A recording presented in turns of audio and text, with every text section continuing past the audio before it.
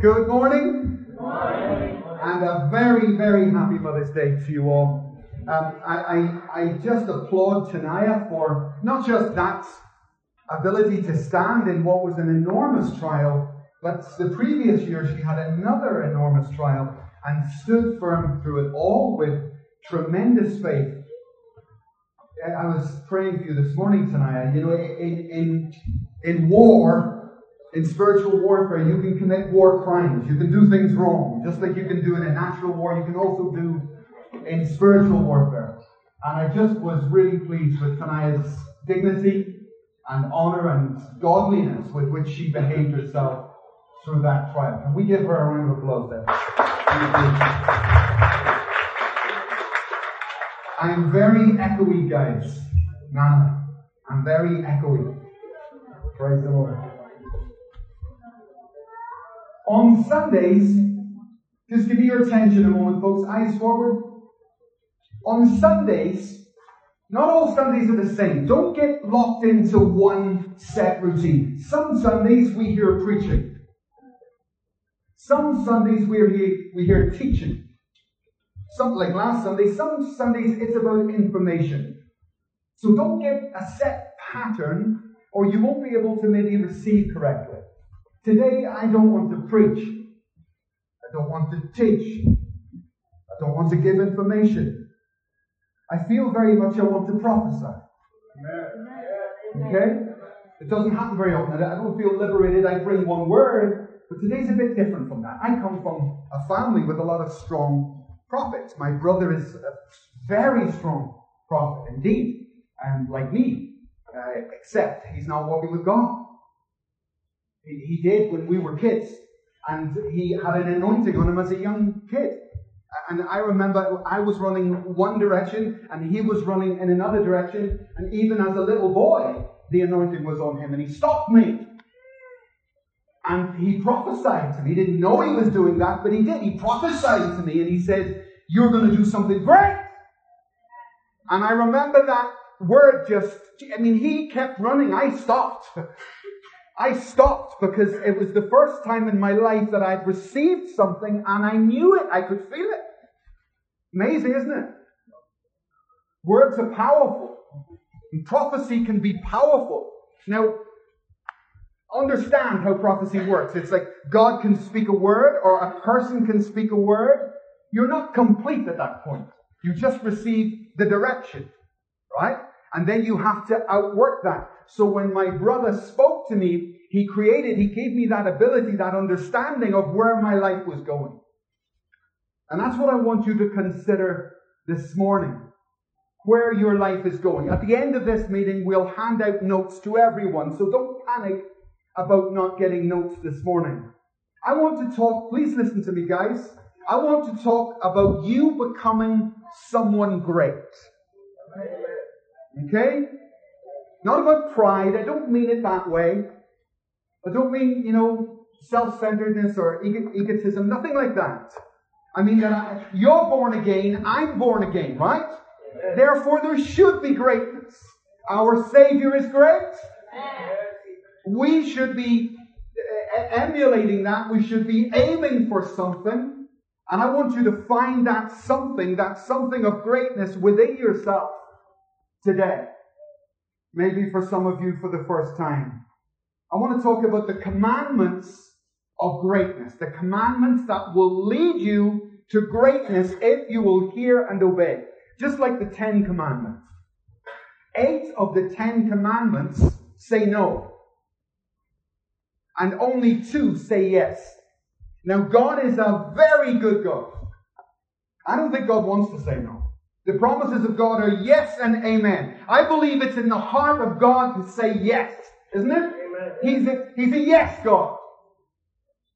But because of fallen nature, he has to say no 8 times before he can say 2 yeses. 2 commandments are yes. 8 commandments to get us to that place are no. So never be discouraged when God says no. That's a blessing. Amen. All over this world, there are people waking up in a prison cell this morning Because nobody said no. There was no one in their lives who truly loved them. There was no voice. There's people on death row this morning because no one said no.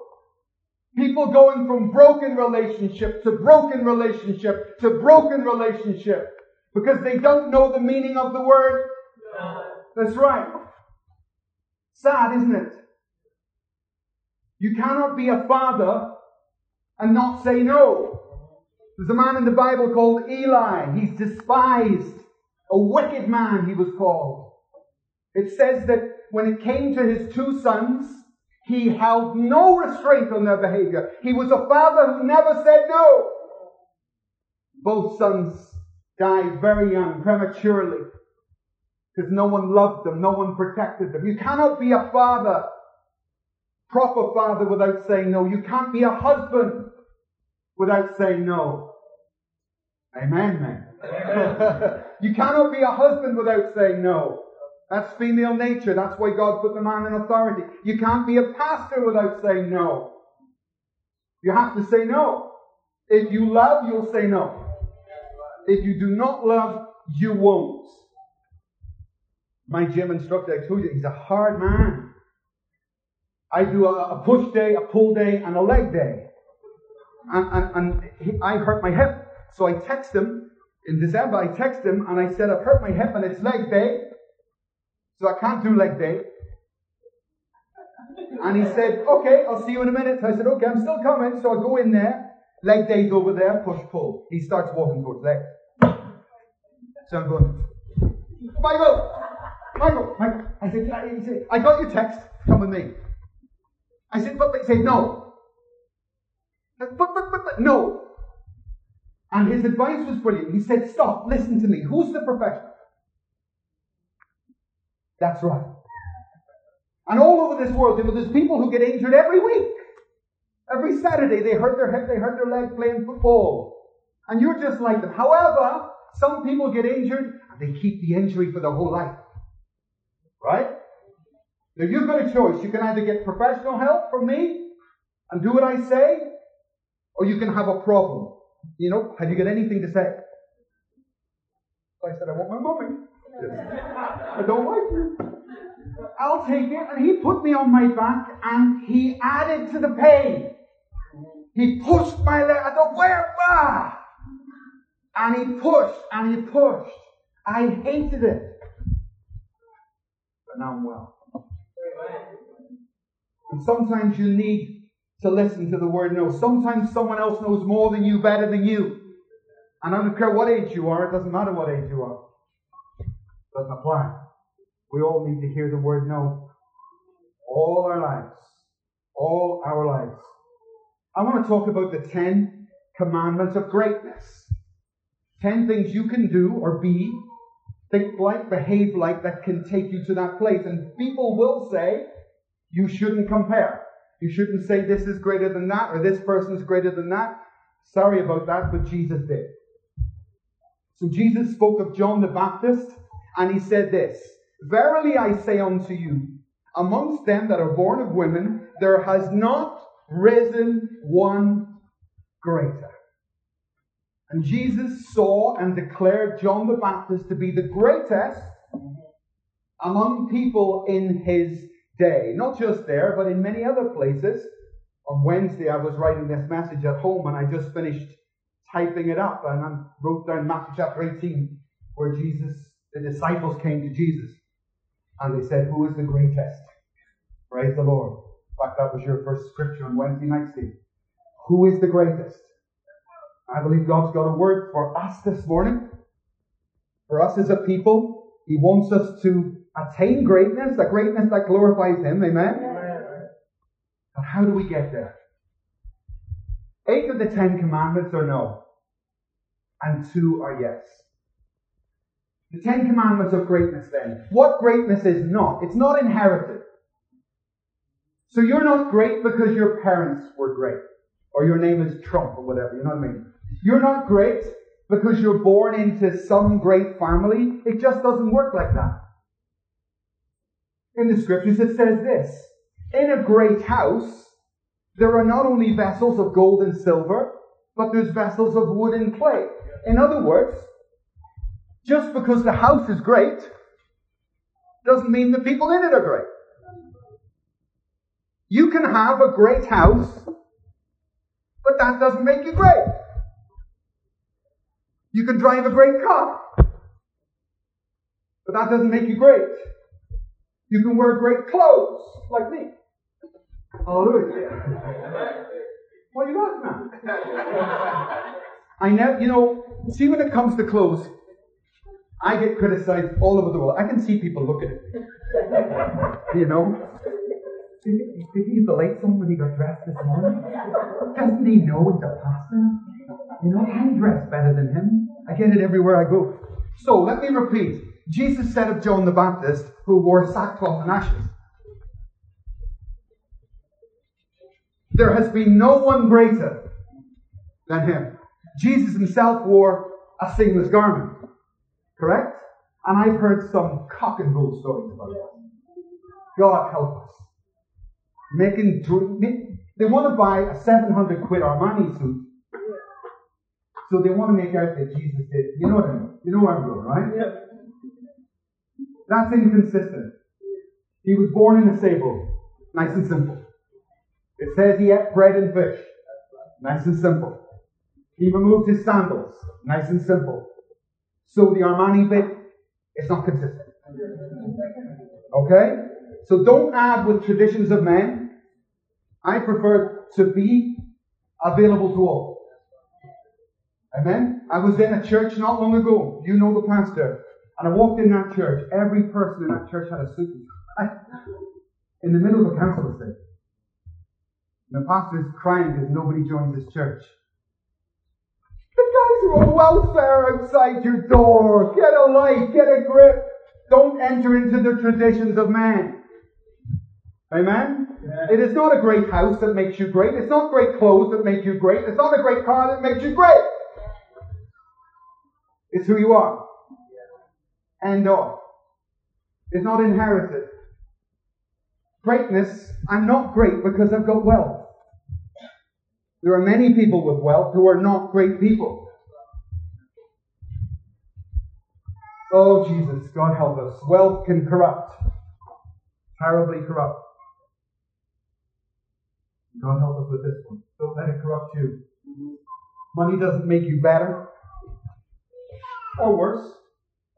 Don't see it that way. Don't view it that way. But I'm not great because I've got money. Money can affect my mentality. Because I've got money, I think I'm better. I think I'm great. It's not true.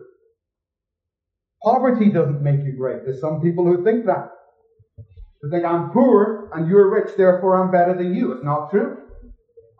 It's not true. It's very common, especially with my background in Ireland. That's a very common perception, or with the work that we did, Stephen, that this was a major trait within the people we worked with. They equated poverty to holiness, the Catholic thing. It's twisted. There's no place for it.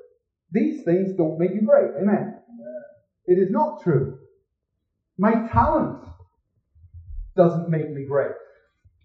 And goodness knows this church has a lot of very skilled and very talented people, and we thank God for that. But don't confuse what you do with who you are. They're completely different things. And that's a real big mistake. And people can applaud you and thank you and admire you because of the things that you can do. When Jesus rose on high, he gave gifts to men, but that's not you. And always be aware of the God who gave you the talent. And honor the God who gave you the talent. Don't let your talent eclipse the Lord. I love to visit Loch Lomond. It's one of my favourite places. You come down a little lane, actually, in a place called Lusk.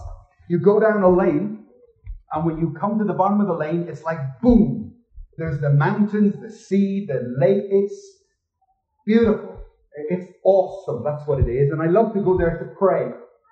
The last time I was down there, I was sitting down at the end, And there was 3 tourists came down, walked down the lane, and they were seeing things for the first time. And they went, wow! And one of the tourists got her camera, and she gave it to her friends, and she said, take a picture of me. All this stuff. And she had her back to me, but I could see her friends. And I could see their faces. You know what they were thinking? Why don't you just get out of the way? Look at this. Look at the beauty of what God has made. But that woman just didn't get it. Amen? Don't eclipse God. Don't let your talent eclipse God. Your talent is not who you are. You can do many things, be gifted in many ways. In your business, in your work, in your whatever. But that's not who you are. Don't get those 2 things confused. My blessed wife rang me one day. I was on the way to work and she was on the way to work. We just left each other about 20 minutes before. And my phone rang. We were both on bikes and I stopped. I said, what? And she said, I just had a word from the Lord for you. Okay. What is it? And she said, God said to me, you're to write a series. And it's going to be called Men of a Great God. I said, okay. And she started to explain.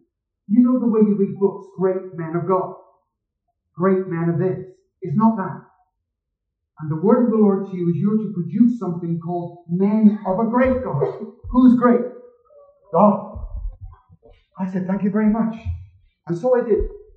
I went back and I went through Scripture. And as I looked at each of the people, stunning bit of revelation, I could see how actually in every case it was God that was great. If you look hard enough, you'll see it. Amen? God is great. You're not great because of your talent. The God who gave you the talent is great. Don't confuse the 2. Number 5, popularity doesn't make you great. Oh, Lord, help us with this one. Be very frightened when everybody likes you. Be very afraid when your children love you in their own sense. When you're a sugar daddy, something's wrong. Right? You're coming home, you're giving them everything they want, blah, blah, blah. Something's wrong. That's not a man. Something's wrong. That's paying people off. That's silencing them. Not good. Popularity is dangerous. We had some very difficult decisions to make in some other countries this week. I've been traveling and, when you have to do the right thing, it's very difficult. I don't care about that. That never bothered me my entire life. It never bothers me one iota. I don't care about popularity. I care about what's right. Amen? And if you're born again, my advice to you is do what is right. And when all men are praising you, Jesus said, be careful. Because they killed him. And in your workplace, when you're the one who has to say no, in your neighborhood, in your church, in your cell group, whatever it is, if you're a person who's always saying yes, the Bible says that's not love. Understand that? It says it's not love. And I tell you, in every case that I can ever remember, people who don't love don't get that part right. They don't understand it. They don't understand the nature or even of the 10 Commandments where Jesus tells us 8 times. I want to say no to you about this and no to you about that in order to get you to the place I want you to be. Greatness is not cheap. That's why not many people are great. It's not cheap. A noble wife, a few weeks ago we did a message here of the singles. A noble wife, who can find? It's a question. It means they're difficult to find. It means a noble wife, don't blame me, read your Bible. It means a noble wife is hard to find. That's the inference. And it's the same with greatness. Who can find greatness? Because it's expensive. Greatness is costly. You have to walk right, live right, be right. And people do not want that price. They don't want to pay that price. Do you want to be great? Do you still want to be great? Well, wait till we get to point 8 and then you can answer. Do you still want to be great? Because the greatness we're talking about here reflects the glory of God. That's the only thing it does. The greatness we are speaking of is not you. John the Baptist said, I must decrease so that he will increase. The greatest man, Jesus said. It's not cheap. You didn't get it from your parents. Don't let money change your attitude to yourself or deceive you about your greatness. Don't let poverty do that. Don't let your gifts or your skills do that. If you do, you're going to lose your way. Greatness is not immediate. It takes time. That's just human nature. If I give an altar call today and I call you forward, some people get such a crazy idea in our day, in this age. Somebody laid hands on me, therefore I'm great. That's what happens. That's what happens. Completely deceived. Reinhard Bonnke laid hands on me once. So did Tommy Barnett. So did Caesar Castellanos. So did John Bevere. And I value it. I'm not despising it. Not at all. But you know the effect that can have? Absolutely nothing. I mean, you have responded at altar calls, haven't you? Yes or no? Yes. What difference did that make? Think about it. Think about it. Greatness is not immediate. That's one of our cultural modern day problems. So-and-so prophesied to me, so-and-so said ABC, so-and-so laid hands on me, and therefore everything's okay. Everything's not okay. Everything's not okay. You have work to do, you have a part to play. Amen. It's not immediate. When I thank God for my leader, Mckeever, I thank God with all my heart for the impact and input he's had on my life. No one has said no to me more often than him. And when he came into Dublin, you will remember, when he came into Dublin, I was the senior pastor there, and one of the first things he did was he stepped me down and he put me on teas and coffees. It's a bit of a jump. So, in the first few weeks, I didn't know what was going on. And I thought maybe I would be on the teas and coffees for a week, or 2 weeks, or 3 weeks. No, 2 years. So, you see, to develop whatever God has called you to do is not immediate. And when he came into that place, he looked at me and he said, the most gifted, and this is true because our people were pretty rough, the most able person in that building was me, by a long shot. But my spirit wasn't right. I was proud. I was this, I was that. So do you know what he said? Sit down, we'll use someone else. And for 2 years I sat there. But in those first few weeks, the immediacy of greatness, wanting it now, the altar call mentality. You see, in those, I remember sitting out with the boiler boiling by my side, Abigail, wherever you are, with the boiler boiling by my side, thinking, what's gone wrong? What shall I do? And it's in those moments you make life-changing decisions. When I'm stirring the tea, I came to a conclusion. I'm not in this church because I get used. That's not the criteria. That's my problem. I'm not a member here because Pastor Rick says you're going to do this. That's not why I'm here. And if my talent or my skill has taken, it needs to go. Amen? What happens if you're on the worship team here and we say, do you know what? Sit down. We don't want you to do anything. We just want you to sit. How do you feel about that? You know, your ministry, we want you to step down from it. Oh, well, do you know what? Well, what's the criteria for you being here in the first place? Why are you here? Is this about you or about God? And I thank God for wise leaders with long-term vision and someone who can tell you the truth. And he did exactly that. Your spirit's not right. Yeah, fine. Hallelujah.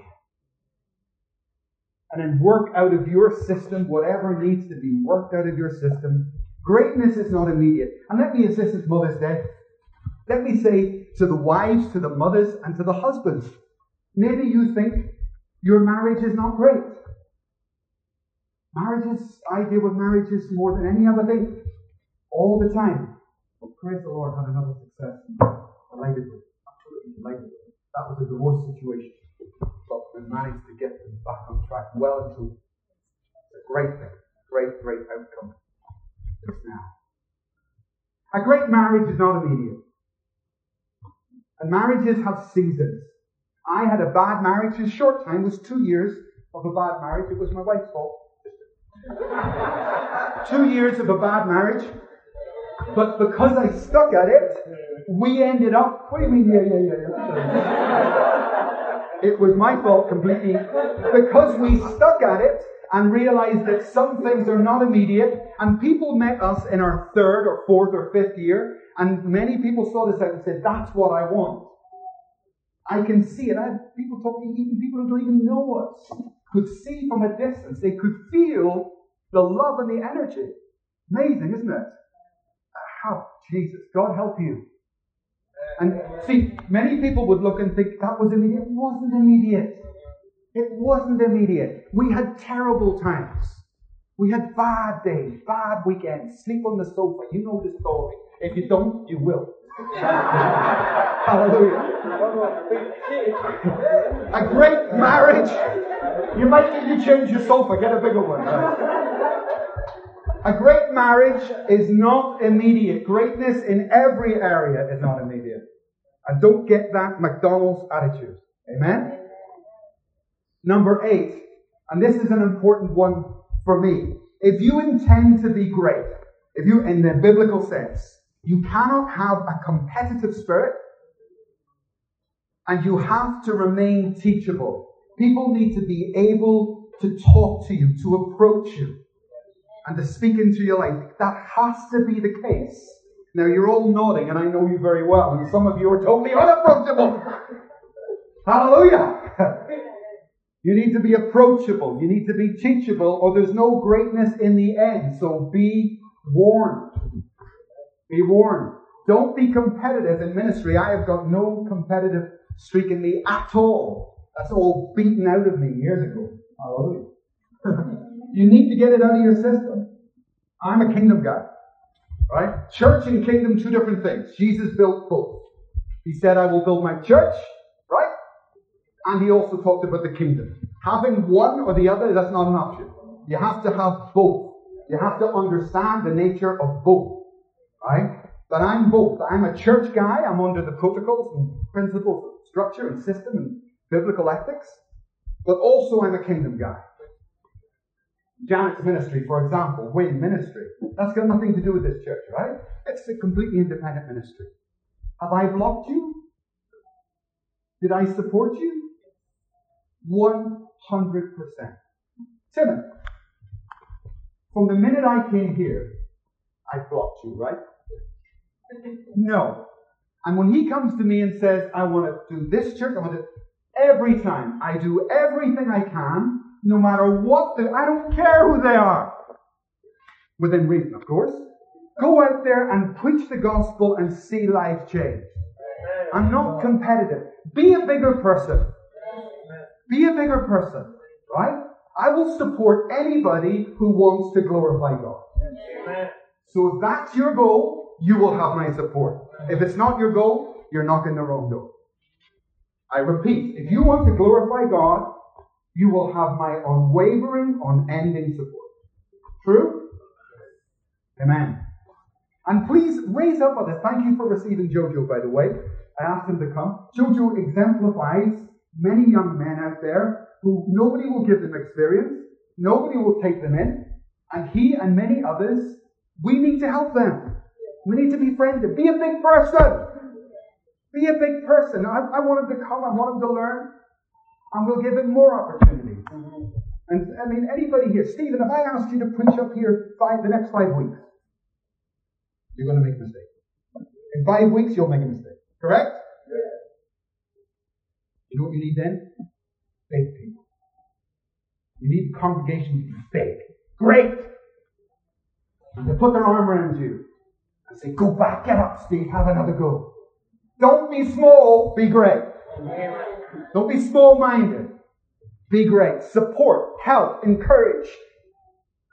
And when somebody falls over, you pick them up. Because guess what? The day's coming when you're going to fall over. So don't shoot the wounded. Help the wounded. That's what it's not. And you look inside yourself and see those things, any of those things within you, get rid of them. Jettison them. Dump them. Once again, I thank God for Rick because he's taught me more than probably anybody else. When Jesus was walking one day, he worked a miracle and everybody was so blown away by it that they said to him, he could see that they were going to go and tell everybody his name. They were going to tell everybody what happened. Remember what Jesus did? He said, shh, tell no one my name. I don't want anybody to know my name. Shh, quiet. And he stopped them. You see the humility there? See the grace there? Fantastic. That's true greatness. And over the years, as we've been producing many things, say we're producing flyers and booklets, and Rick comes in, he's taught me. See if I do a booklet like this, he'll walk in the room, see if he sees his name, take my name. He doesn't want his name on it. It's wonderful. He turns to the back, I've got his picture, take my picture. I don't want anybody to know who I am. And I've done that many times in many scenarios, and that is a great example, isn't it? Let him increase and let me decrease. And that's why I've followed in this structure for all these years, over 2 decades. And I warn you, friends, greatness will come through mentorship. We're going to get there. It's going to take time. I need to change your mentality. Greatness will come through mentorship. It always does.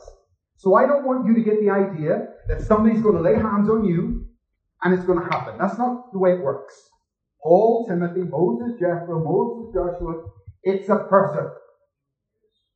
Greatness, you developing, is going to be a human being. That's what's going to happen.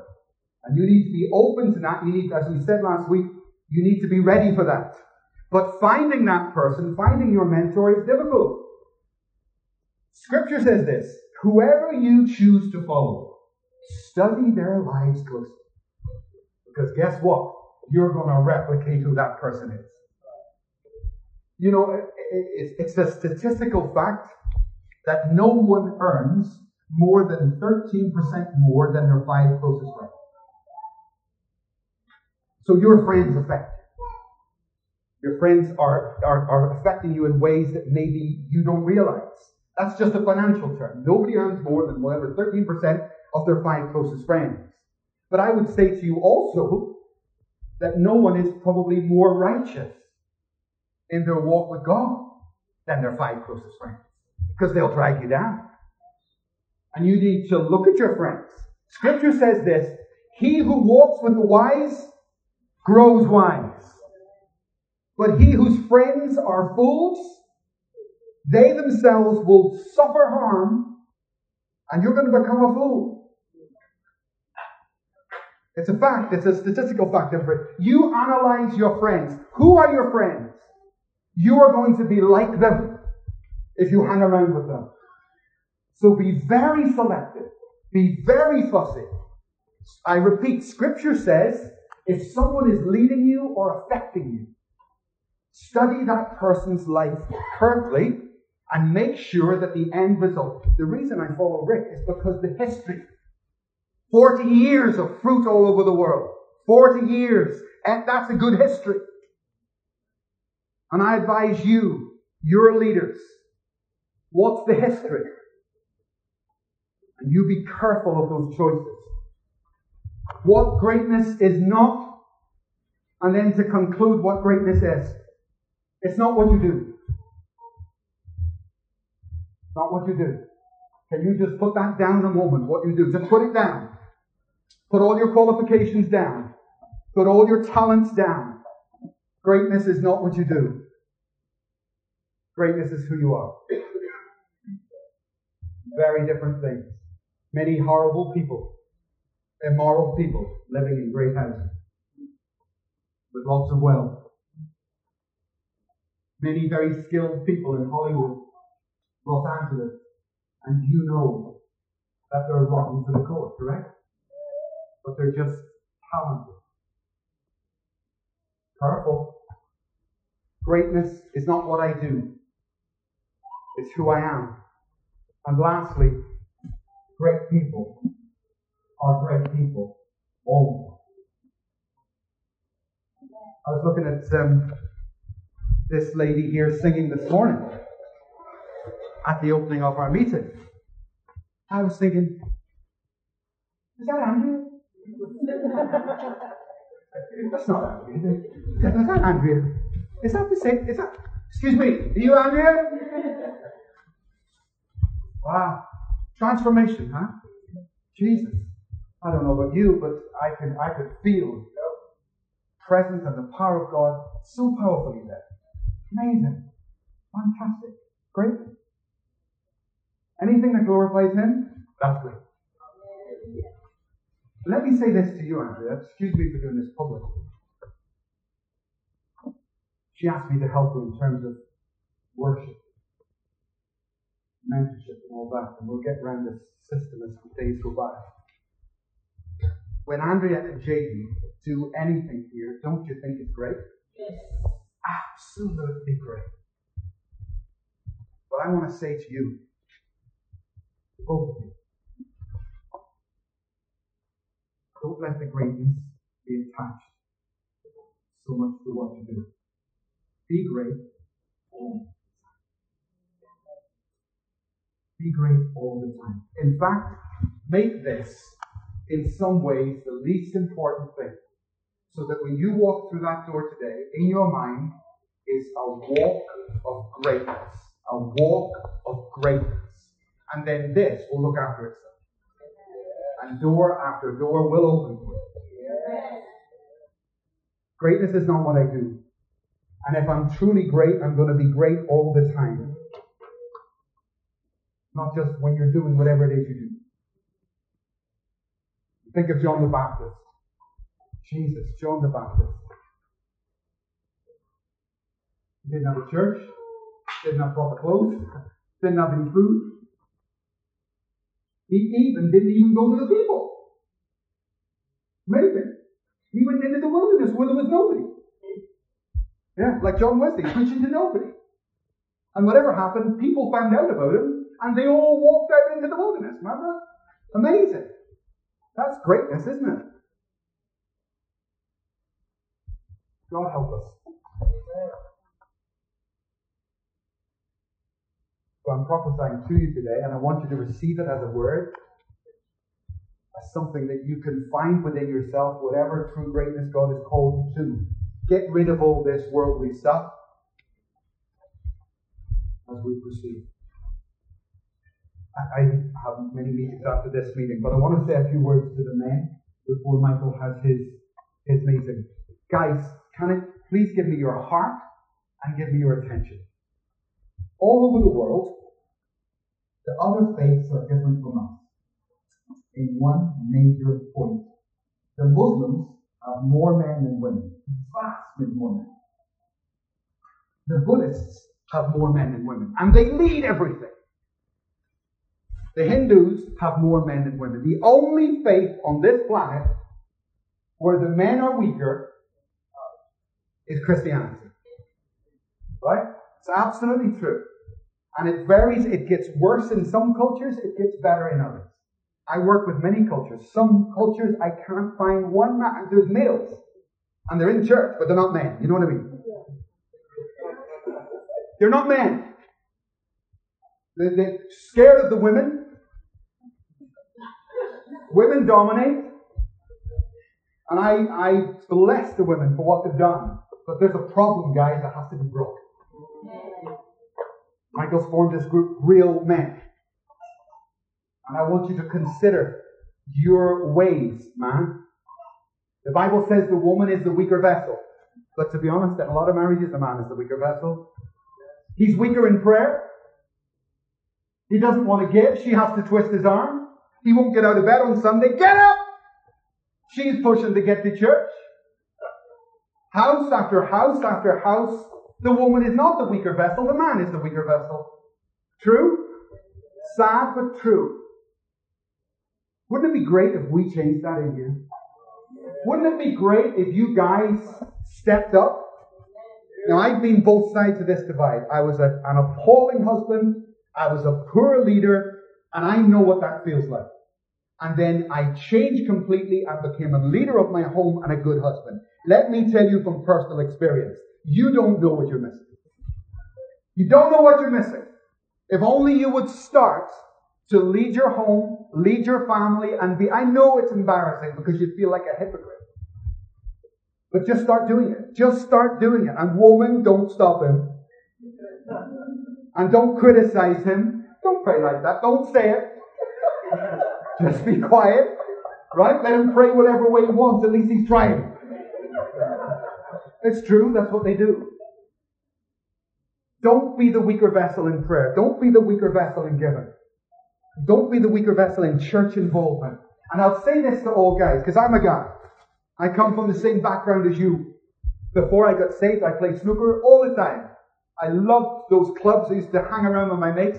And then when I got saved, some of my Christian friends also played snooker, but it's the same thing. And in those clubs, human nature has a bad habit of sinking to the lowest denominator. And in those clubs, my attitude to my family began to change. And it was getting worse, not better. I had some bad friends. They were Christians, but they weren't affecting my marriage good. And I had to make a decision and a bit of a revelation. This is the revelation. As a single man, I can have those pals and my mates, and I can enjoy myself. But once I'm married, the number one priority is my wife and children, not my mates. I'll say it again. Once I'm married, my number one priority is my wife and my children.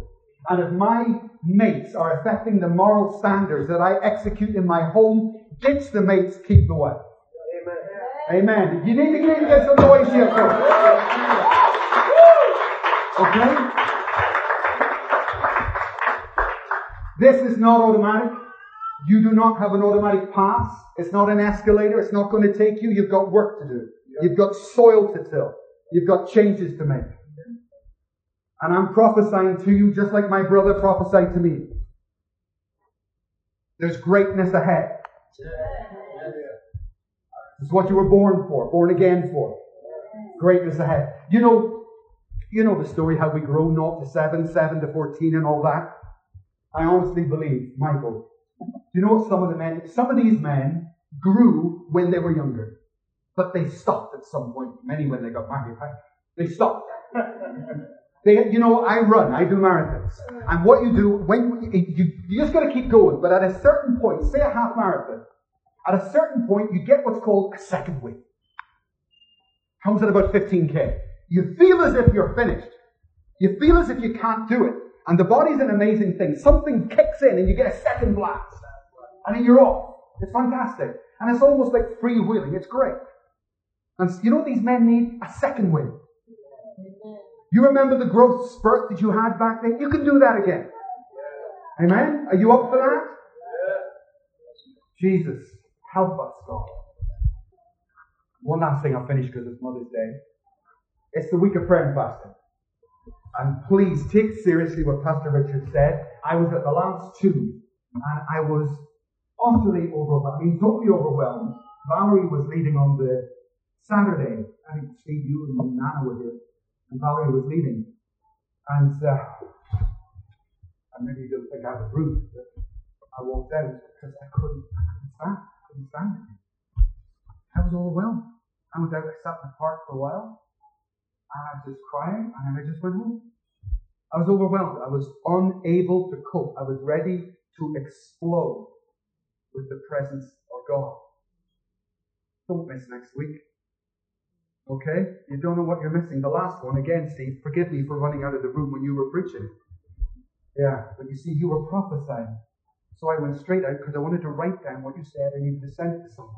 That was full-blooded. You disappeared at one point. Remember that? He just disappeared at one point. He had diminished and God got through. He's good at that. Hallelujah. Next week. All week. And by the way, let me say this. Don't worry about coming with a goal. We'll have goals. The team will prophetically come up with lists and agendas. That's all fine. But In my experience, people stop coming to prayer. Please hear me. People stop coming or they don't bother going because they say in their head, I went last time and I didn't get an answer. Yeah. That's what they think. They think, I went and I prayed about this and it didn't happen, so I'm not going again. That is one big mistake. Amen to having goals and having targets. But you don't need to get an answer when you come to the prayer. Let me finish. That's not the answers and goals are not the only thing that coming is about. It's not the only thing. It's about you getting into the presence of God. What's that song we sang? Incense at the beginning? Incense, right? In just a moment, I want to sing that again. But let me finish what I want to say. Some of you aren't praying. You're making a mistake. Some of you backslide. You lose your way. Listen to me. In the Old Testament, people like me, a priest, would drag a bullock into the temple and cut its throat. And the blood would flow through the temple all day, 24 hours a day, that blood flowed. And then the priest would slice the body of the bullock open, cut it open, and you can imagine the stink and the smell. There was the organs. It was a stinking, bloody mess in that temple. Right? And that went on all day, all night. It was a symbolic of the butchery of Jesus Christ. Now, in the middle of that place, the priest, because of the smell, you've got nodules in your nose that make you throw up.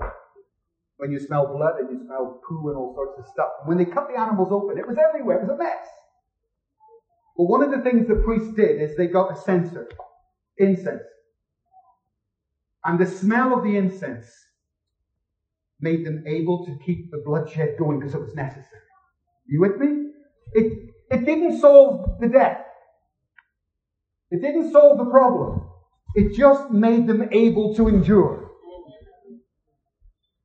And yes, we want answers. Yes, we seek it. But understand this. If you say to me, excuse my French, you understand what I'm saying? My life is a bloody mess. Well, that's what that was there. There was blood everywhere. There was a stench everywhere. But those priests understood something. When we get the prayer, it simply gives us the ability to endure. So, yes, answers. But you come along next week and just get the strength from God to endure this walk that you have in these difficult days with God. Can we sing that song, Incense, again, please, worship team? Stand with me, folks. I'm going to ask Richard to pray with us before the worship team sing this. Open your spirit and start to ditch anything in your life which is clouding God's work in you towards greatness. Just stay focused one moment.